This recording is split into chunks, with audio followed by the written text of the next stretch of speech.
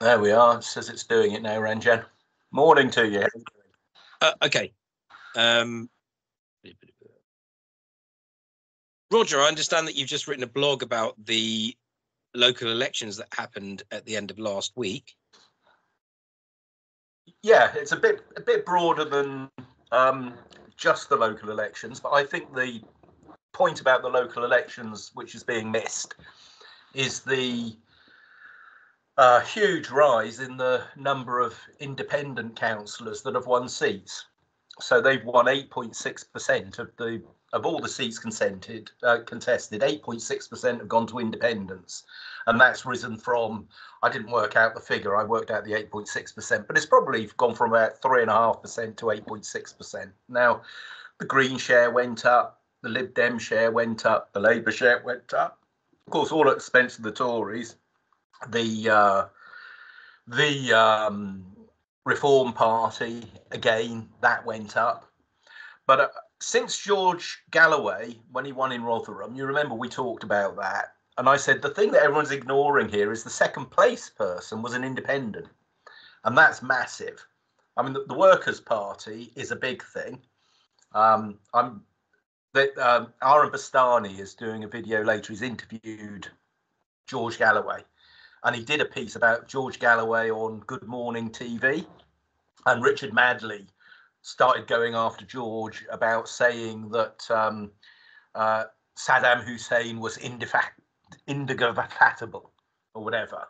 Apparently said it about the Iraqi people. Now, that's interesting because that kind of marks sort of the beginning of my journey. Because in 2001, right, when September 11th went off, I was in the middle of a High Court case, and I was in my office in Docklands. My wife was shopping at Canary Wharf, my wife at the time, and that all, 9/11 happened. And I watched it, like the world and his brother at the time. Roll forward from that about a year, and there were huge protests in London about the Iraqi, weapons of mass destruction, war on Iraq, the whole dodgy dossier stuff and all the rest of it. That totally passed me by at the time. My only reaction, although apparently there's some demonstrations in London, was, well, I'll go for lunch locally then instead. My consumption of news media in those days was the BBC. I read the Times and I'd read the Evening Standard now and again. I read books, but I hung out with my posh mates and, had my fancy lifestyle. I'm a very wealthy guy in London, just High Court case, which obviously was occupying a lot of my time. But not a clue. And so I was what I would say a typical consumer of and believer in the mainstream news narrative, right? So it's interesting that the Workers' Party come along and George Galloway is being challenged about that at that time, which talk about people in glass houses shouldn't throw stones. Now, Bastani's analysis of that interview is very good, right? But it's not, I would say, it's not at all supportive of George Galloway and the Workers' Party. It's not outside of the two cheeks paradigm. That I've always said and laughed at George Galloway saying about his two cheeks of the same arse. Another funny thing he said, he used to call Nicola Sturgeon Thatcher in a kill, which he comes out with he's a really funny guy. He's a very engaging speaker, as everyone knows. But right, so Bastani's going to do an interview with him, and the trailer ahead of that, I sort of notify me, so when it comes up, I will watch it. I think it's pre-recorded. Well, actually, it may not be, because the preview is Ash Sarkar talking about greenness, and what they do is they've been criticising George Galloway for not buying into the climate change narrative. Now, why is that important to independents and the local elections, right? Well, it's hugely important because people aren't buying that rubbish anymore. It's propaganda. So in my blog today, I've put in that video about the lunch report, you know, about how Hasbara Israeli propaganda about dealing with basically genocide in the West Bank and Gaza, right? How to deal with that. Then that thing I sent you about community, the rules of the game, communicating climate change, the DTI document, right? And the other thing I've got in there is another video called Communicating Climate Change, the Dr. Spock and Captain Kirk of climate change communication, which is in Australia. There's an Australian climate change journalist guy. Now, they're pushing that narrative, Navarra. They're into that. So this Bastani thing, talking about George Galloway's, and they've got some woman on there, and she's absolutely hammering him. Oh, he doesn't believe in climate change. He's terrible. He's a denier. All that stuff. Now, I've tied that into a blog I did in 2019 about Mark Blythe. Now, Mark Blythe is he's an interesting economist. He's a tenured professor in some university in America, big mates with Yanis Varoufakis and all this. Well, of course, they all push this climate change, Green New Deal agenda too. Even people I like do that. So Anne Pettifor, for instance, who, Anne Pettifor's in a completely different league to Rawforth, the eighth way of thinking, that one. But the two cheeks of the same arse, the bullshit, the fact that representative politics within the red team, blue team paradigm isn't working and people are pissed off with it. On what people call the left, that's articulated by George Galloway. On what people call the right, it's articulated by Andrew Bridgen. Now, interesting, Andrew Bridgen obviously is doing a lot about vaccines harms. Well, Galloway was pushing the jabs, okay? During COVID, he was one that came out sort of saying people who aren't getting jabbed are selfish. Now, people made mistakes. Who George Galloway is and his connections actually to that are tangential to the security services, right? We've had this conversation about David Graeber in the past. I mean, I have no doubt that he is an asset of, some little nook or cranny of MI6. I mean, not a shadow of doubt, right? But you see, my own take on security services is, if they didn't exist, you'd want to invent them, but you would want to have some oversight of them.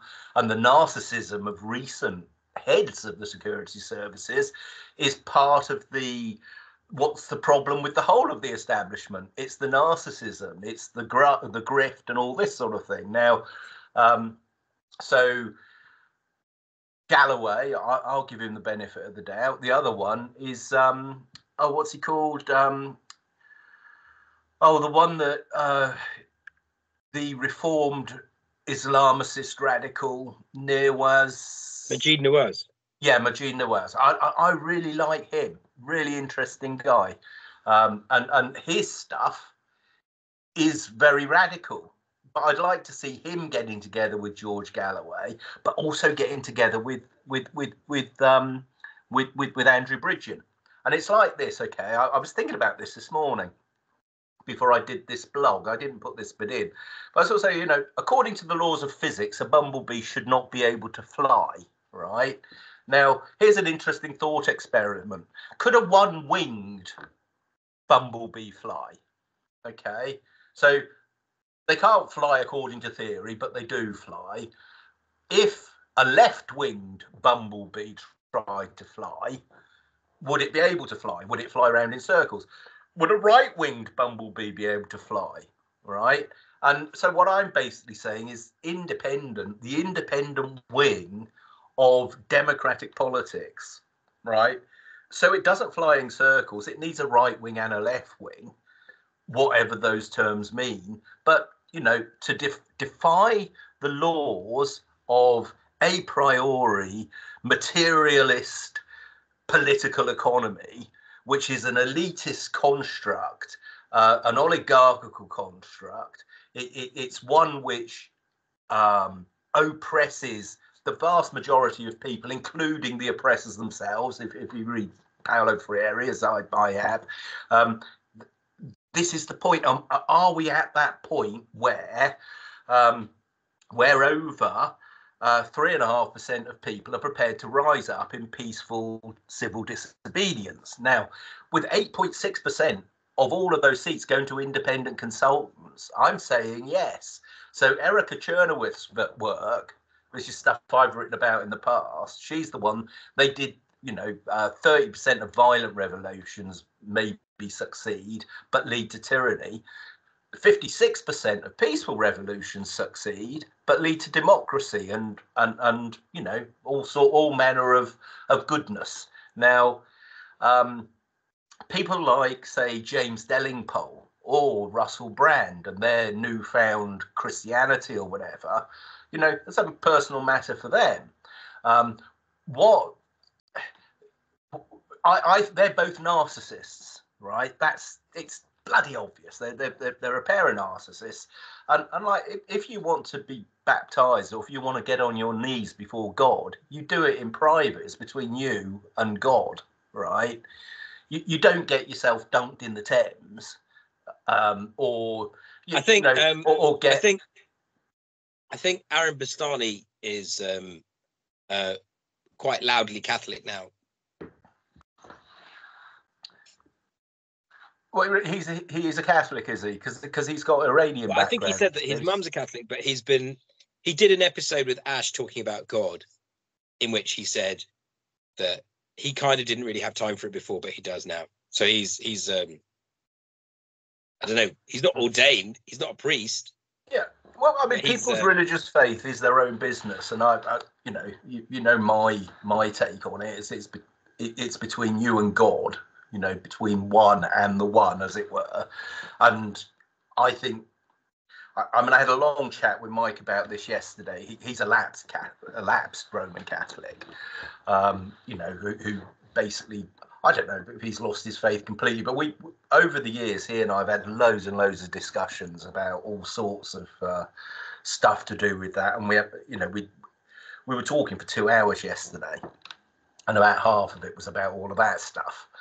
Right, and so I've got the Robert Graves interview in my blog today, which he did with Malcolm Muggeridge in 1965, when he says, "I know my Bible, but I'm not a follower of the ecclesiastics," which is basically formal religion, dogma, and all of that stuff, and the hierarchical stuff where people are arguing who's the closest to God or the route to. The route to God is through everybody's own heart and everyone's own conscience. So that's my view. Guess who's religious now? I think there was a podcast that might have been shot in February, and then they released it about 2 or 3 weeks ago, maybe 3 or 4 weeks ago, and it was Peter Thiel, and he's being asked some questions, and yeah, he's very much like, I'm a philosopher, but it's all about Christianity. Oh, yes. He's properly going on about Christianity. And I was on TikTok today, and someone who I think is a wannabe real estate person was talking about why it's such a good thing to spend £8,000 a year on his gym. He said the reason why is because it's good for networking. And then he said, "Oh yeah, I just go in there. I just introduce myself to everyone. These other guys trading." He goes, "I met some really rich people there, And then he said, "I met some rich people." And then he goes, "I met a couple of billionaires as well." And then he said, "Yeah, I was in the sauna the other day, talking to Peter Thiel." Right. Well, Roger, look, I know you're all equal opportunities and everything like that, but I mean, I didn't think it was a good idea for this person to tell everyone that he spent 8K on meeting Peter Thiel in a sauna. Well, people have some very strange ideas. And you know, the guy, you know, as you present it, the guy sounds like a fucking idiot, doesn't he? But I mean... yeah, no, I mean, it was just quite funny to also just thinking, how's Peter Thiel a Christian when he's gay and he runs Palantir? Well, yeah, I mean, that's cool if he thinks he is. Well, in a, it's just none of our business, really, and you know, he'll find out however one is judged, and I think ultimately we all judge ourselves. Why am I being told? Pardon? If it's not my business, why is he telling me? I've no idea. It's just narcissism, isn't it? It's like people. It's part of what I think is wrong with the world. You know, it's oversharing. You know. But yeah, so you were talking about Navarra, Galloway, and then Delingpole and Brand saying that they're Christians in public. Yeah, I mean, it's the narcissism aspect of it. I'm not saying that makes them insincere. I'm sure they are. I'm absolutely sure of it. But it's a shame that they think anyone else should be remotely interested, or that it's anyone else's business. You know,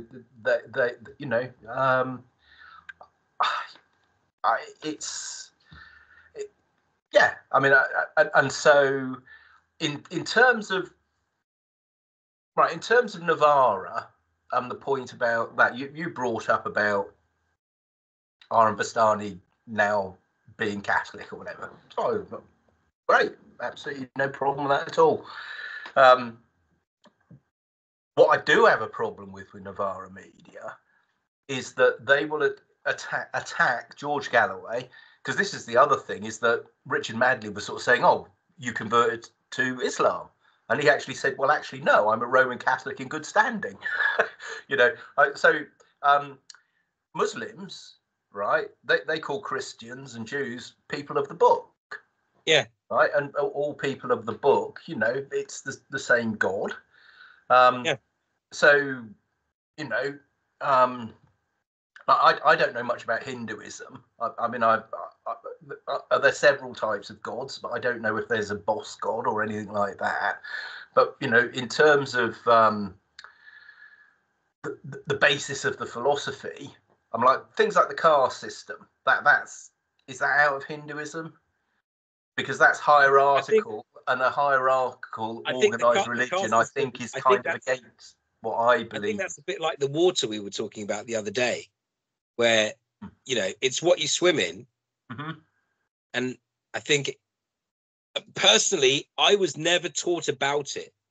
Mm-hmm. I only learned about it because when I heard the term, but in my family, I never really heard about it until, I didn't notice it until when my dad passed away. His funeral was 7 days after he passed away. And an aunt passed away who my dad's brother had married, and her funeral was a different number of days. Mm-hmm. And I was told that was because she ate meat and we don't. Right. And so that's all part of the pyramidical system.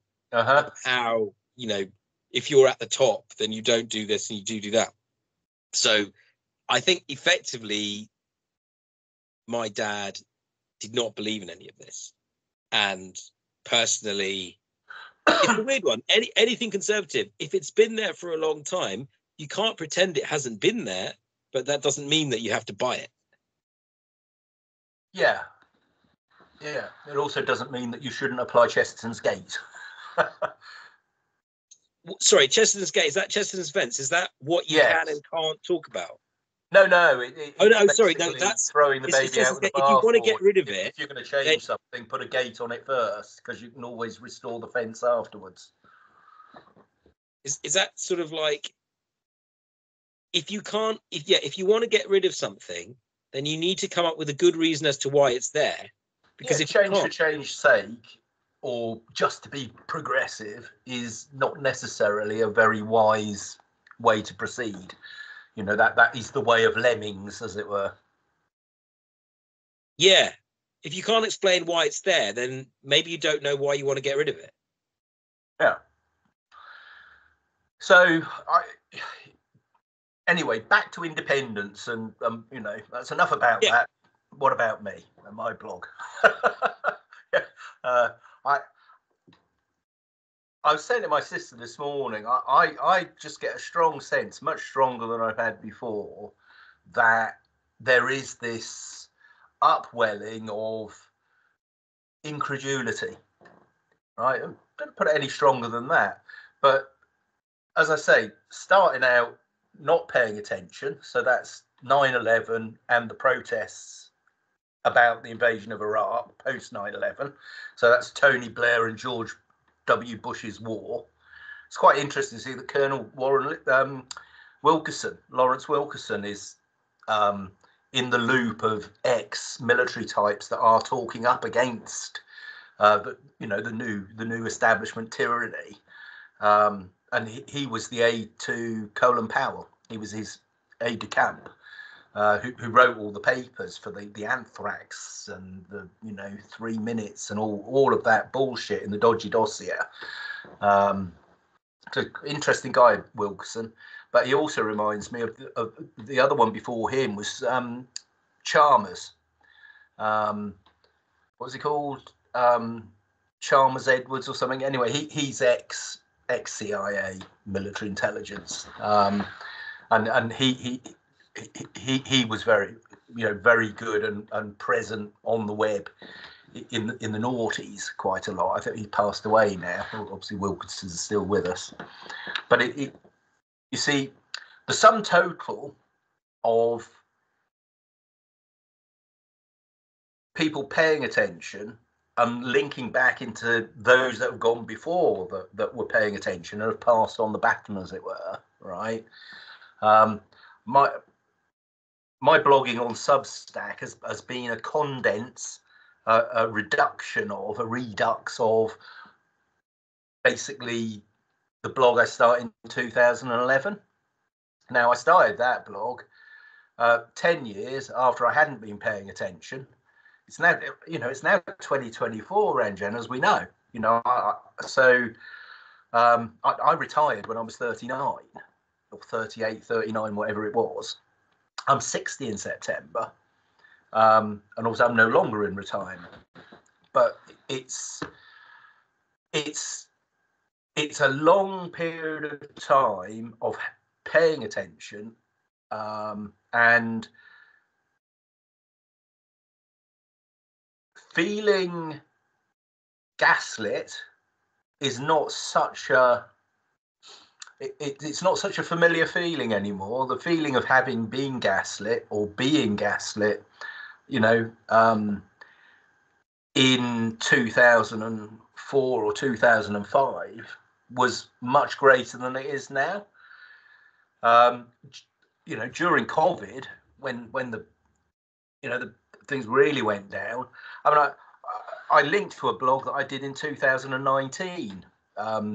It's a comment on Gollum XMP on David's blog, basically talking about Grub Street Journal and trying to beat the filters then and the crackdown that's coming up.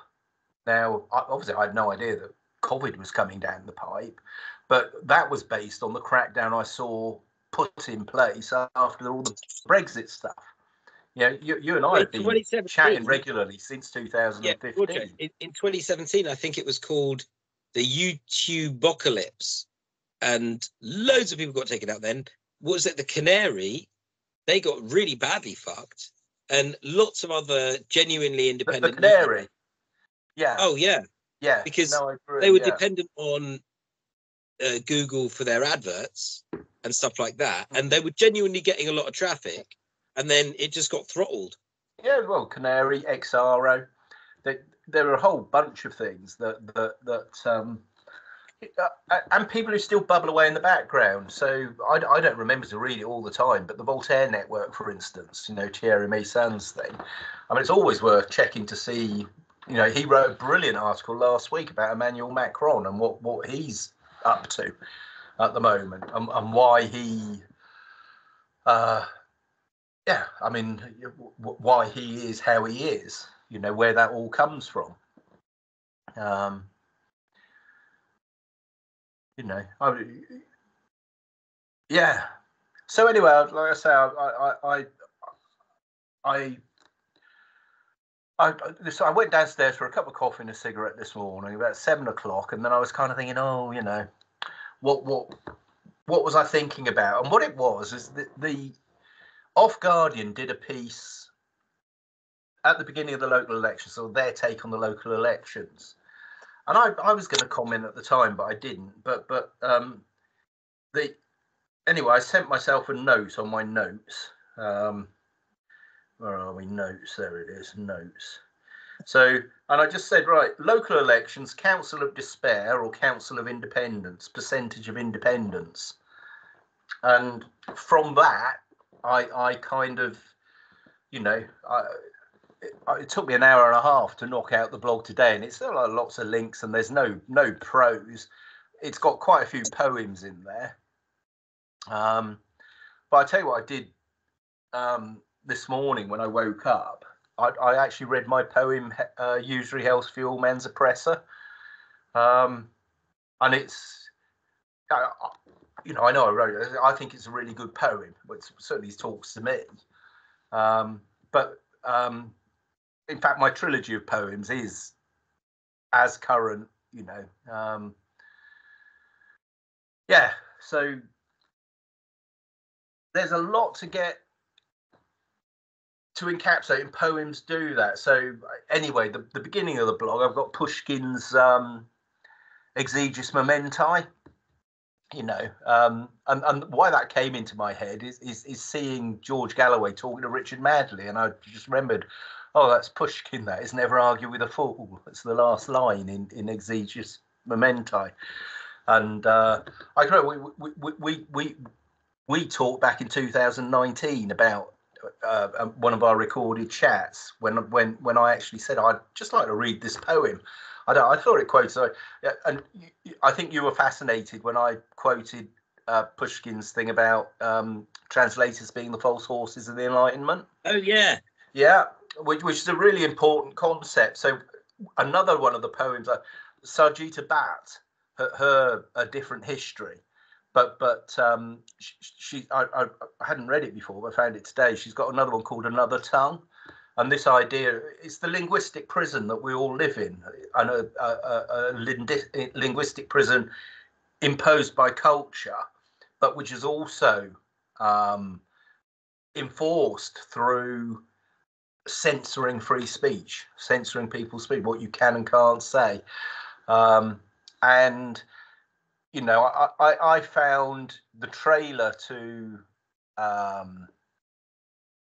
the trailer to the Galloway interview coming up with Bastani, being Ash Tarker talking about climate change. I find that offensive. I found it offensive that they had a analyst come on that basically hated on Galloway because he's a denier. And what I got in my inbox today, because I'm on their mailing list, is the We Don't Have Time organisation, which was the original organisation between Greta Thunberg. Because don't forget, she's only been around since the beginning of 2019. And she disassociated herself from that, and I did some editing on the article about her and them on Wikipedia at the time. And there's a chunk of my blog about the editing I did on the Dr. Vernon Coleman Wikipedia article.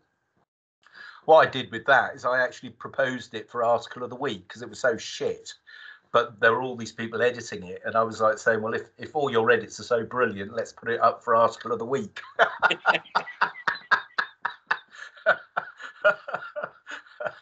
Yeah, but anyway.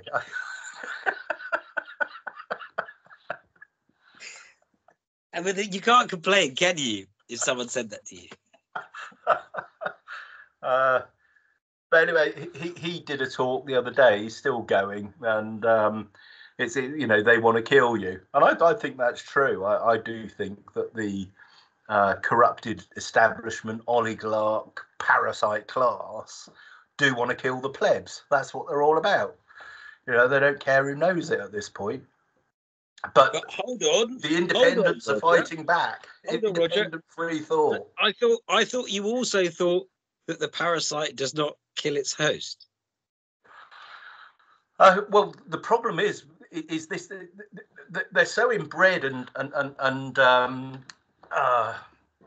so filled with hubris at this point that they're not the evil geniuses that invented the system. They inherited it, and they don't know that.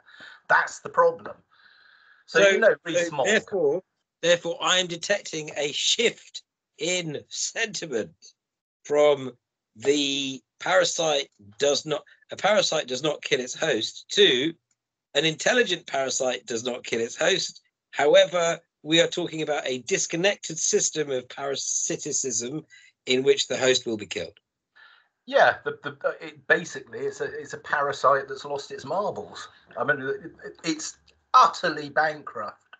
It's bereft of any sound thought. It lacks any sort of moral, ethical compass. Forget about religion or any sort of normative view about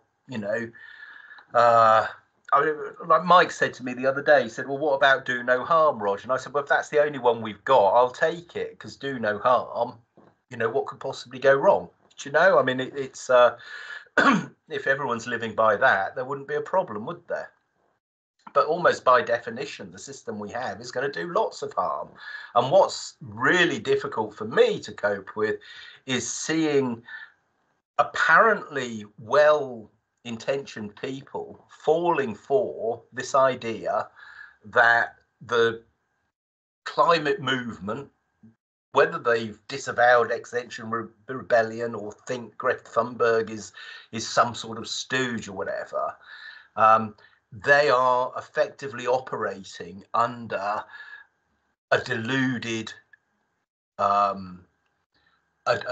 notion about what hydrocarbons are. They call them fossil fuels.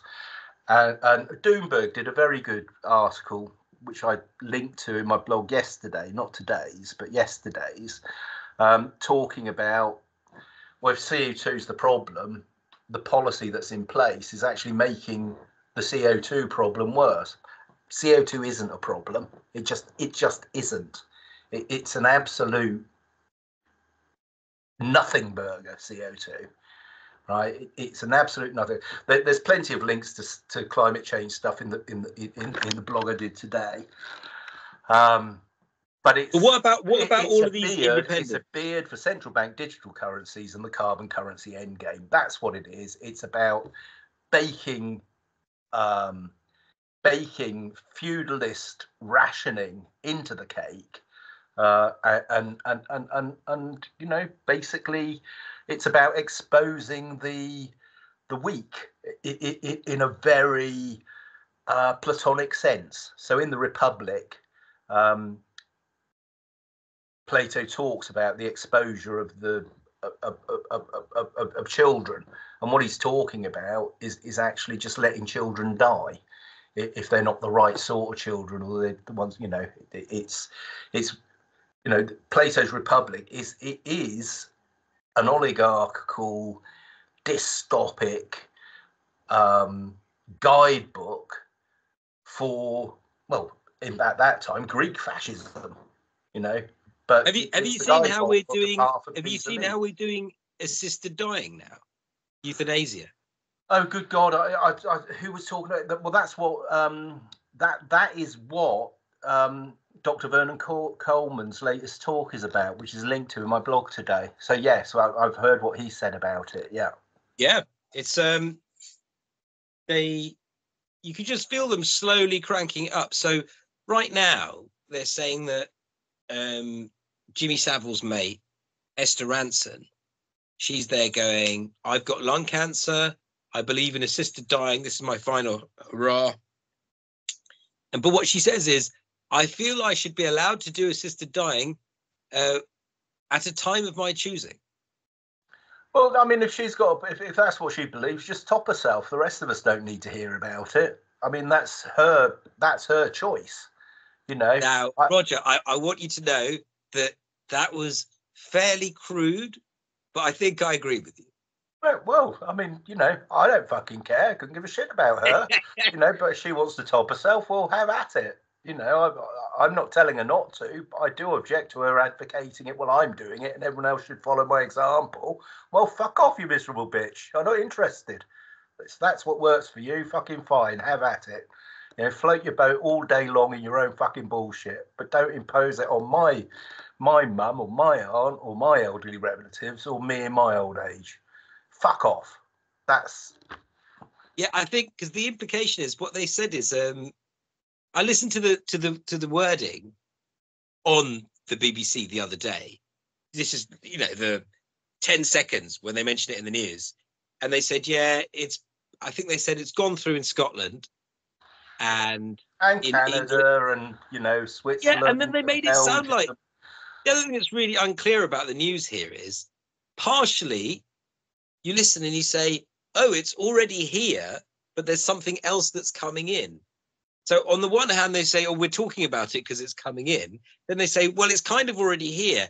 I think that's a technique that's often used to make it sound as though there's no jump from its. We should ask Midazolam Matt Hancock and the Midazolam in, you know, these people are murdering, murderous, fascist, Nazi arseholes.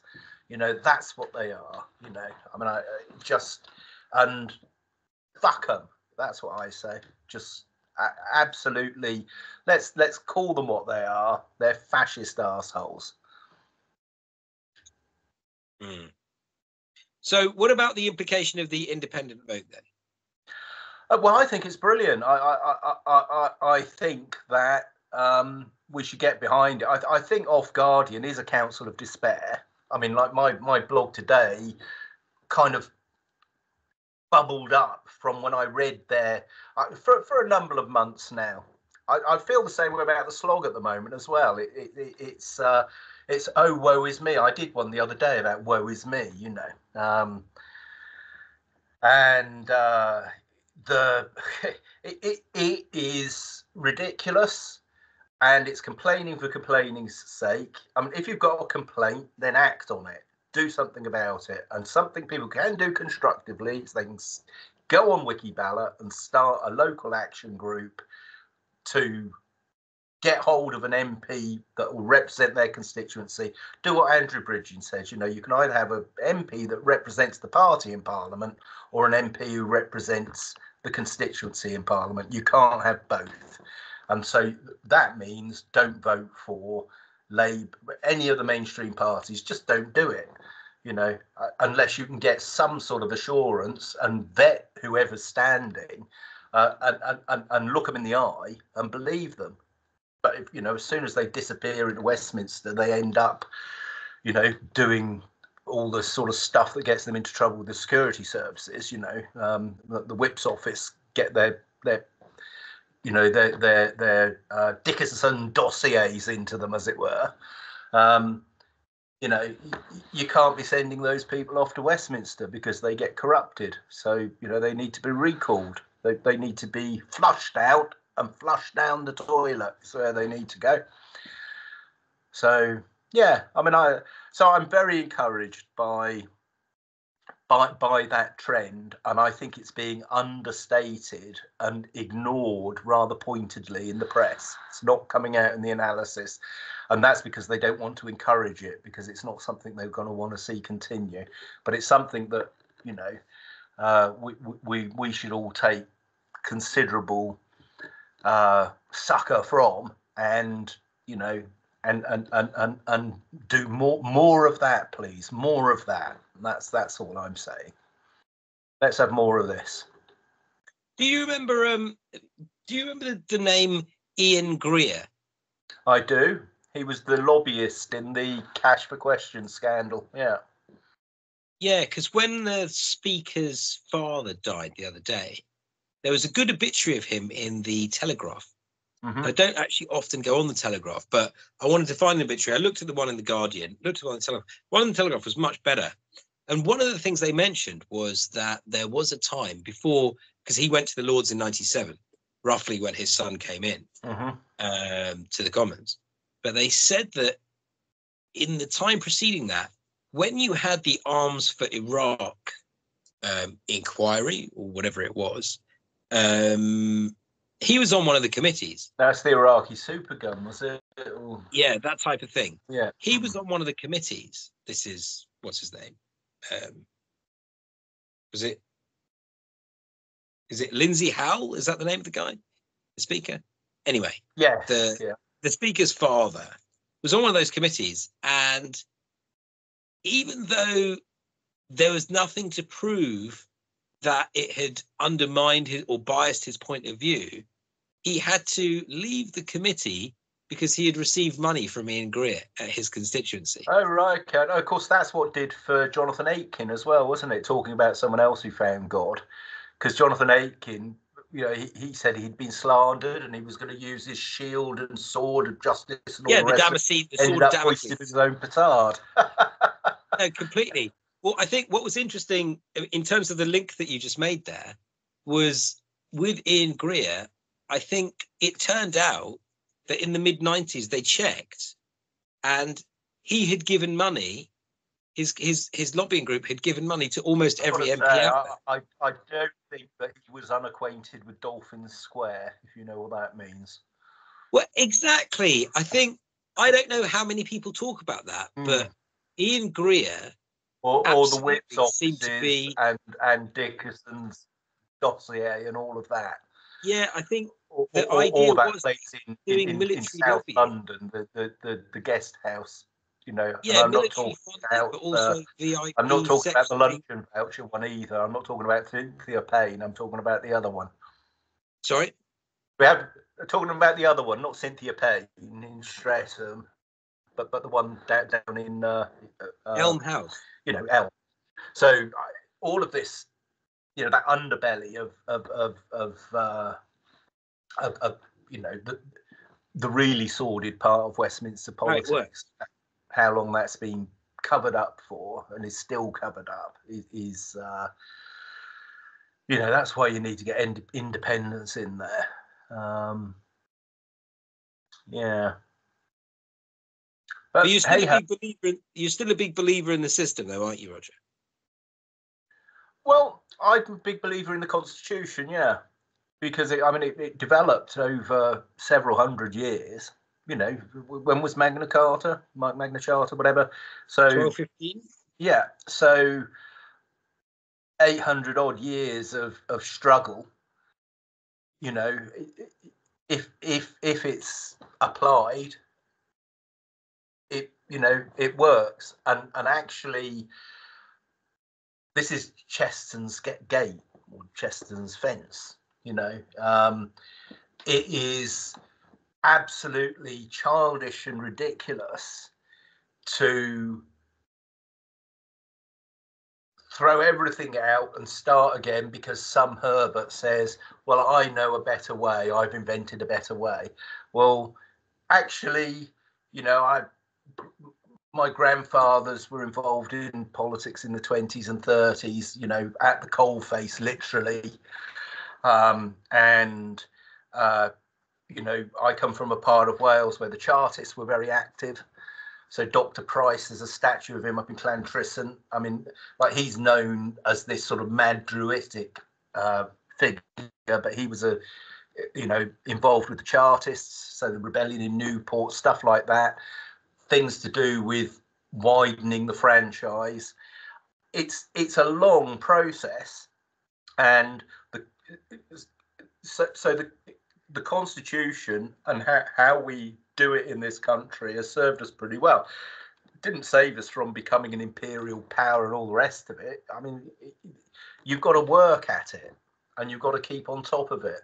But you do need to know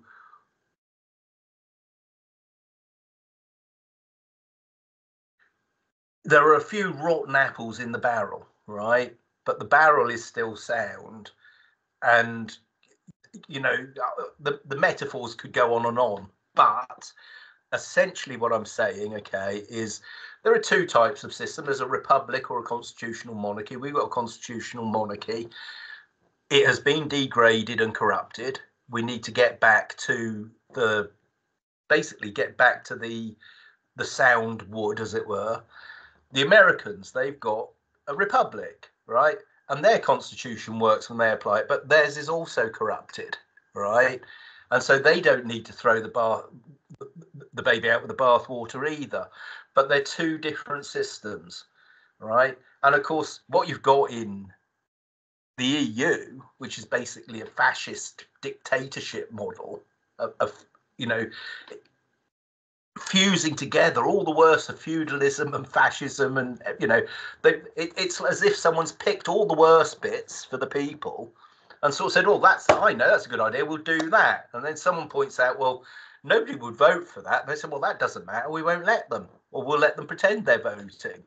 That's how absurd the stall, when you set it out properly and see what it is, that this generation of schoolmen, professional politicians, professional corporate managers and technocrats, okay, they're ignorant experts. So on my Conquest of Doe blog, there's a quote from what's he called? Gaceta. He's a Spanish writer. And Ortega y Gasset. Yes, and there's a quote of his about learned ignoramuses, right? And it's, you know, it just sums it up. You know, they've got no context for humanity because they're just so up their own arses with their own cork sniffing. And of course, they all demur to each other. You know, it's George Carlin says, a great big club and you fucking ain't in it. You know, I mean, you know, whether we choose to be or not isn't, you know, I think it chooses from the most corruptible people. They're the people who advance. It's not a meritocracy. It is a kakistocracy. You know, it's the, you know, ruled by the shittiest. It really is. The White Stripes have got a good song called Kakistocracy, which is very good. I think it came out in the 90s. But yeah, it's a kakistocracy that we're labouring under. But, you know, I am encouraged by the rise of the independent vote. Yeah, I found an Ortega y Gasset quote here. Yeah. Revolution is not the uprising against a pre-existing order, but the setting up of a new order contradictory to the traditional one. That is what he calls revolution. And usually comes fully fitted out with iconoclasm, which is another name for throwing the baby out with the bathwater. So, yeah, I mean, it's yeah. There are all sorts of stuff to do with you know, the Greek concept of arete that are highly cogent to those who are fitted out and fit for great offices or offices of responsibility. And the current selection or the current selection process, it's not an election process, selection process, is at odds with all of those ancient ideals of virtue. You know, virtue in the Greek philosophical sense. So there you go. That's my take on it. But good for the independents and all the rest of it. And I'm quite enjoying it. I am going to watch Bastani with his interview with George Galloway. It would be nice if George Galloway or Bastani should interview Andrew Bridgen, because I really like Andrew Bridgen. He would never do that. Well, he probably wouldn't. But I don't think you would. That's why I agree. Well, you did your bit where you felt that they were perhaps more independent than some other things like Politics Joe, for instance. But there, I wouldn't be surprised if there's some Soros money in the back there somewhere, to be honest, with all this climate change. Yeah, I can't remember who it was. Somebody put something out this week saying, "Are Navarra, spooks basically, because of the way in which they always go against certain people who are saying certain things." Yeah, I don't know, and I don't care if they are. It doesn't bother me. I don't have an in principle objection to spooks at all. I'm not that naive. What I have an in principle objection to is spooks that aren't actually within a political overview, and our political class is not fitted out or able, because they're so corrupted, to keep an eye on the spooks, and vice versa. Both elements of our establishment need to be reoccupied by people who have the interests of the state at heart, rather than the interests of the corporate state, which are two very different things. Roger, good chatting.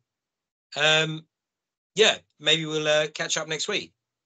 Yeah, for sure. I'm there's the off-site construction show at Excel next week between the 7th and the 9th, and I'm hoping to be up on one day for that. So I probably will be there on the 7th, which is the 7th for Wednesday. What is it today? It's the 5th, 6th, 7th is Wednesday. Yeah, I'll either be there on the Wednesday or the Thursday. I think the 7th is actually Tuesday. For the 10th. Hold on. Today's the 5th. Today's Sunday. Tomorrow's Monday, 5th. And it's bank holiday. Today's the 5th. So Tuesday's the 7th. Yes. So. Oh right. Yes. Yeah. Yeah. So it's Tuesday. Right. Yeah. So maybe I'll see you on Tuesday. Yeah, for sure. Definitely. I don't know if you fancy coming along with me, but I'll be free. Yeah, and it's free to get in, so I mean, you have to register, but I could register a +1. But regardless, I mean, I'll probably spend a few hours wandering around there, taking the piss out of people. But it'd be nice to go and have a couple of beers and some lunch, and we'll have lunch at Canary Wharf. That would be nice. Go.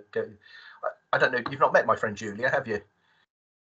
Julia Davey. No, Julia Davey. No. Angel Group. Well, Julia's fantastic, and I've been meaning to meet up with her too. So if she's around, maybe we'll have lunch with Julia. Brilliant. All right. Yeah. Well, let's chat on Tuesday. All right. Lovely job. All right, mate. See you in a bit. Bye. You take care. Oh, I spoke to Lloyd, by the way.